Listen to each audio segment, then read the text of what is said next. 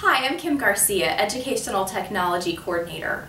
We're pleased to be here today to issue you your teacher iPad.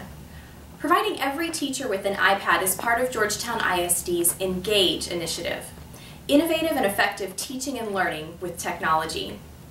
Many of our students have mobile devices outside of school. They might have smartphones or tablets like an iPad at home.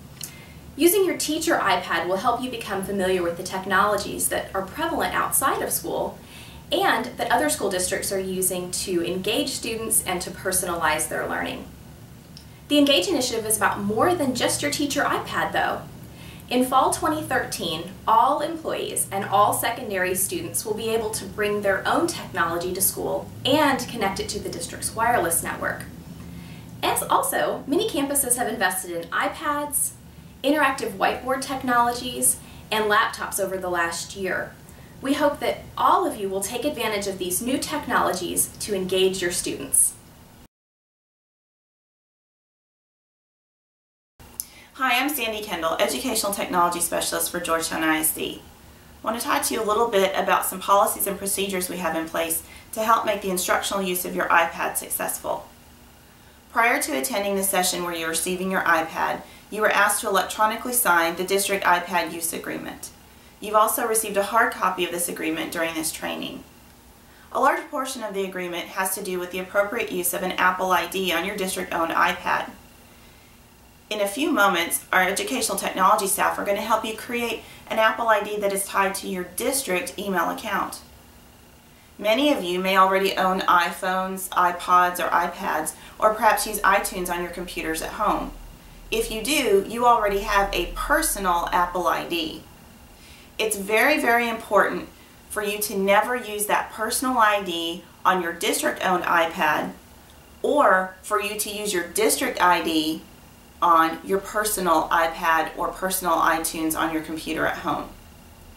The reason for this is content can get mixed up between your personal and district iTunes accounts, and you could wind up in a situation very much like this teacher. In this case, the teacher used a personal account on a school-owned device, and as a result, her students got to see more of her than she probably ever intended. To make matters worse, the students then shared her photo on their Facebook accounts. The only way to keep yourself out of a situation where personal content shows up on a school device is to never use a personal Apple ID on your school-owned device or your GISD Apple ID on a personally owned device. Another quick note. If you're ever looking around in the settings of your iPad, you may find some profiles that are associated with a software called Meraki. Meraki is the system that the district uses to manage iPads and other wireless devices. It's very important that you never try to remove the Meraki profiles from your iPad. They allow you to access our district wireless, and in addition, as a theft deterrent, they allow district technology staff to determine the location of any of our district iPads on a map at any time. Please make yourself familiar with the iPad Use Agreement.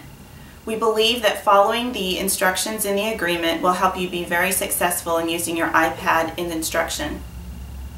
If you have any questions at any time about the agreement or about our Meraki system, please feel free to ask us. We'll be happy to discuss it with you.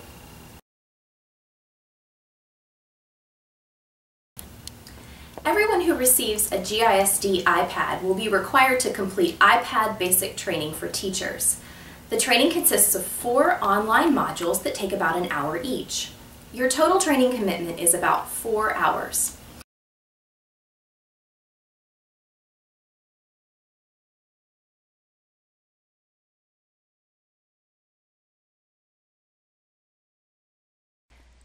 We recommend that you view the iPad Basic Training for Teachers content on your desktop or your laptop while you also use your iPad to follow the instructions.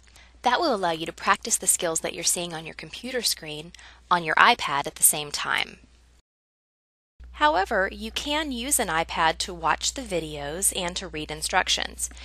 If you choose to do that, you'll notice that if you're using your iPad at a GISD campus, you won't be able to see the YouTube videos that we have posted. You'll need to take some steps to bypass the light speed filter.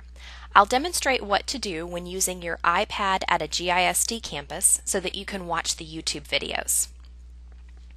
When you're on a page, you'll notice that the video is missing. You'll see in the middle of the page there's a link that says "Click here." On your iPad, tap on that link.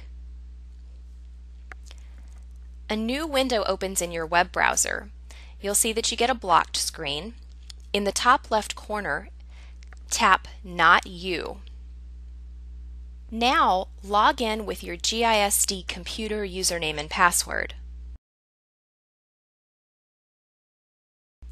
And tap Browse the Web. Now you've bypassed the light speed filter. You can close that tab by tapping the X at the top of the screen.